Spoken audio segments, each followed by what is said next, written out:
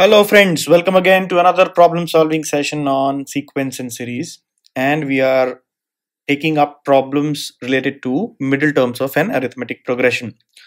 This question says that show that in an AP with odd number of terms, right, odd number of terms, twice the middle term is equal to the sum of first and last terms. Okay, so this is what we have to prove, that there is an AP which is having odd number of terms. We have to prove that twice that middle term of that AP, two times the middle term of that AP will be equal to the first and the last terms. Let's see how to go about it. So we will start with this. Let us say that the number of terms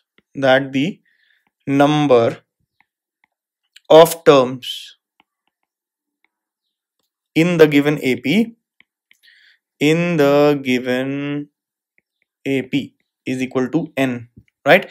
And n is odd, so hence can we say n is equal to 2k plus 1 for some k which is a non-negative integer. Okay, so that's what we are saying. So n is equal to 2k plus 1, right? So we know that in this case the middle term, how do we find out middle term? Middle term is simply for odd number of terms. We know that this is t n plus 1 by 2, so hence it is t 2k plus 1 by 2, which is equal to t k plus 1, right? T k plus 1 is the middle term. Okay, so tk plus 1 is how much? By our formula of the nth term, we can know that this is t1, the first term, plus k plus 1 minus 1 times d, isn't it, for d to be the common difference of this AP. So we can say tk plus 1 is equal to t1 plus k times d. Okay, isn't it?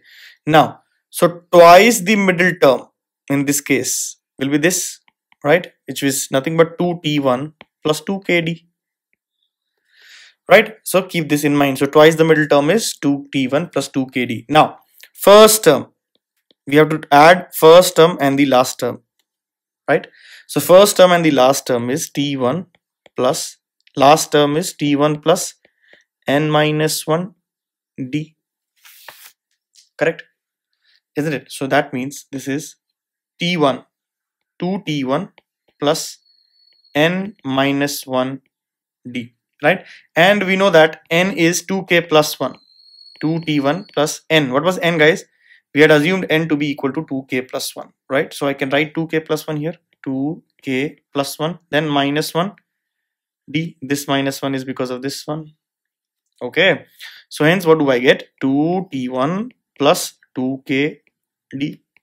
See, they are same, so hence this can be written as this is 2 times t k plus 1, which is nothing but 2 times the middle term, right? This is how we could prove that in an AP with odd number of terms, twice the middle term is equal to the sum of the first and the last terms.